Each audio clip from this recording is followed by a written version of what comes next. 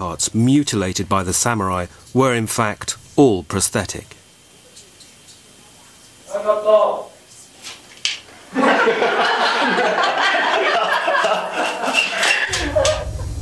It isn't genuine, but it looks bloody real. But the audiences loved it. At a time when Cannibal Holocaust was outselling E.T. in Japan, Flower of Flesh and Blood rocketed into the top 10 video sales.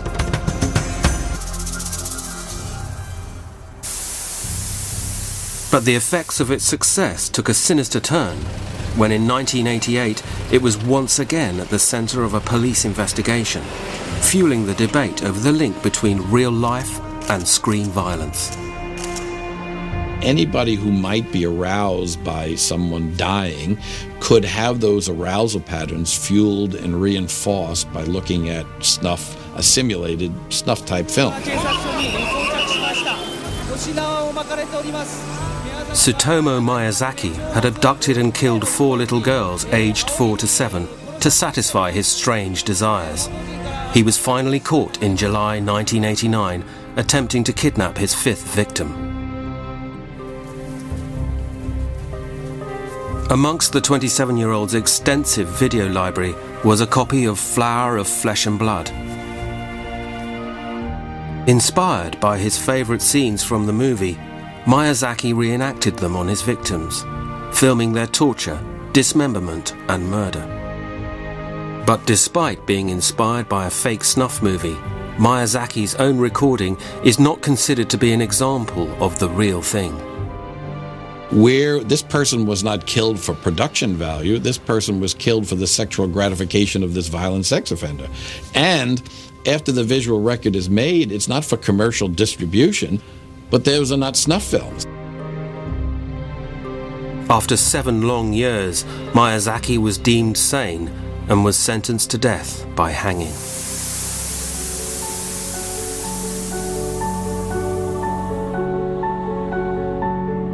After a decade of hype and hysteria, a genuine snuff film had yet to be found.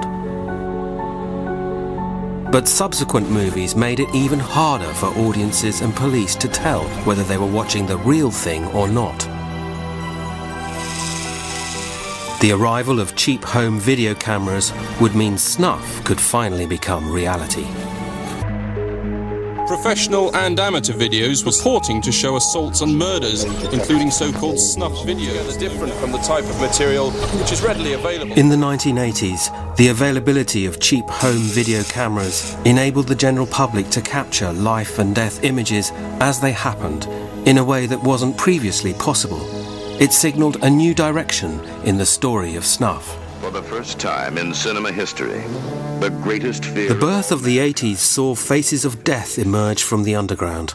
It claimed to be a compilation of the most graphic images ever recorded, including scenes from accidents, executions and mortuaries. Face of Death. This film came out at a time when nobody had done anything like this before. It came out at a time when this dark journey into the unknown had never really been explored on such an exploitive level.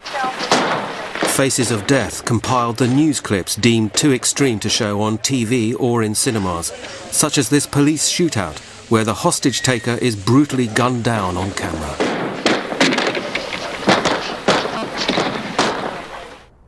It broke new ground by showing actual clips of real-life tragedy caught on home video, like this fatal parachute accident, which is all the more shocking for being real.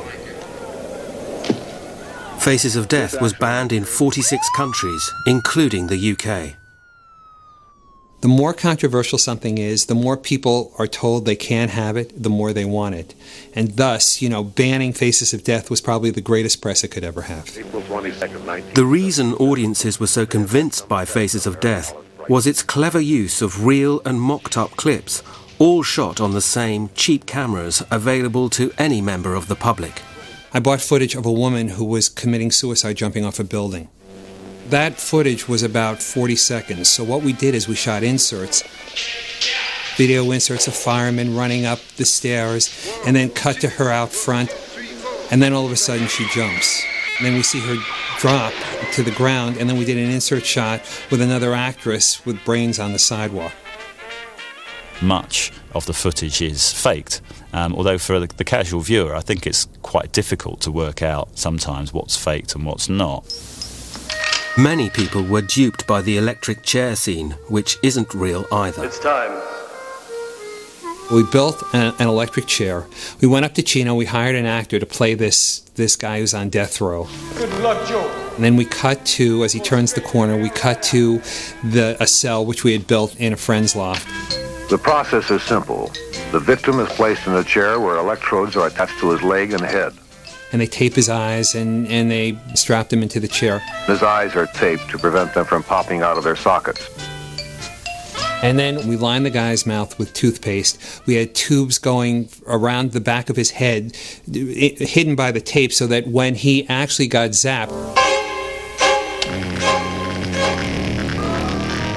I was calling out, "All right, here we go." He would just have these convulsions, and eventually we had makeup guys squeezing blood. We had toothpaste coming out of his mouth.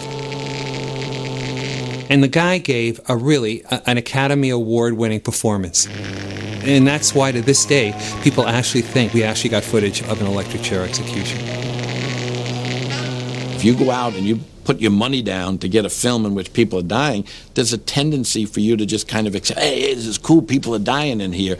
And are you really using your critical thinking skills to whatever extent you have them? A lot of times people are not prepared to do that.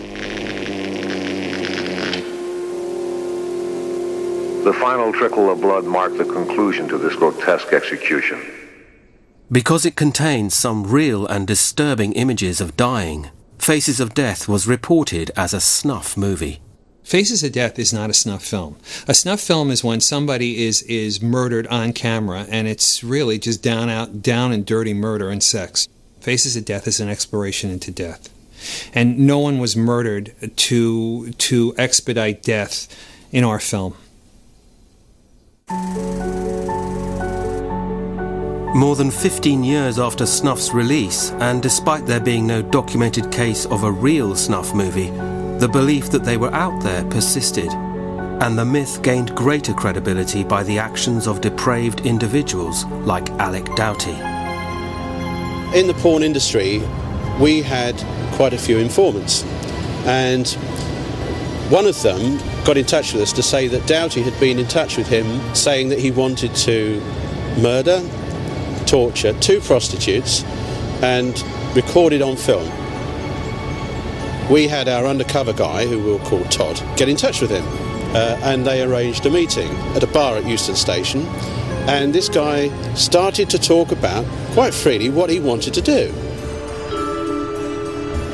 They would snatch the girls off the street, drug them with chloroform, take them to a location which they were discussing, and to torture them and kill them. All the time we were saying that, you know, this must just be pure fantasy, but it got to the stage where he started to draw the implements themselves, and then at one meeting he gave Todd some liquid. I mean, we had it tested, it was noxious substance. So he was getting towards the act. He then gave Todd a name and telephone number of a woman in South London, and we made inquiries and found out that she was in fact a prostitute and she existed. We thought, we can't let this go on anymore. We arrested him and he was dealt with under the Mental Health Act. He was a very dangerous man. If he'd succeeded and the police hadn't been involved, then clearly that would have been a snuff movie. Yeah, absolutely. Alec Doughty had the desire, but lacked the ability. But whereas in the past, movie production required expensive kit and highly trained crew, amateur filmmakers were now able to direct their own films with cheap home video cameras. Jeffrey Jones did just that in April 1986, when he recorded himself murdering a young girl. Jeffrey Jones was charged with murder.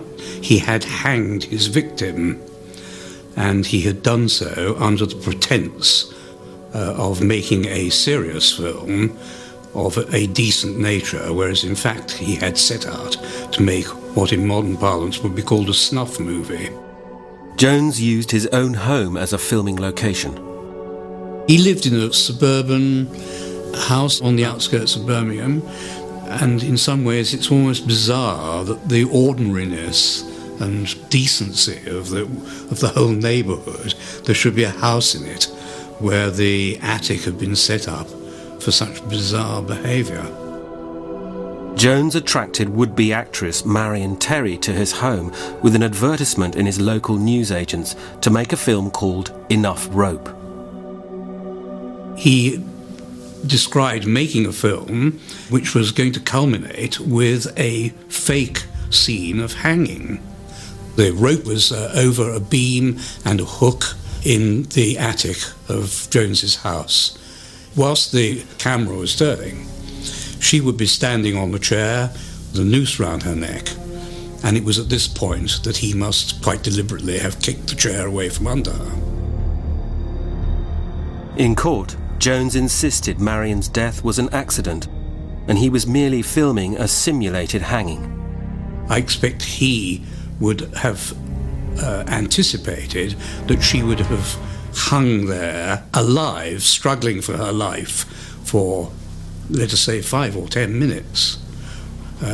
Just the very stuff of the perverts of snuff movies. The film Jones was making has never been found. I have a theory of my own that because he was so deeply into all these perversions, he may have been in contact, some sort of network of people who were interested in snuff movies. So in other words, the film may have been made not merely for his own bizarre gratification, but actually for the purpose of making money out of it. If somebody has made a snuff movie, then they're not really going to show it to the world at large. That's direct, first-hand evidence of the murder being committed. You would be more likely to just keep it hidden.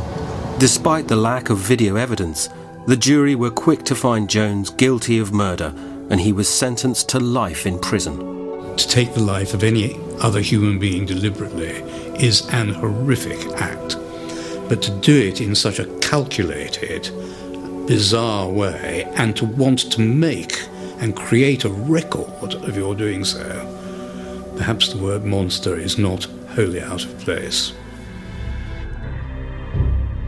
Alec Doughty had the intention of producing a snuff film, but was arrested before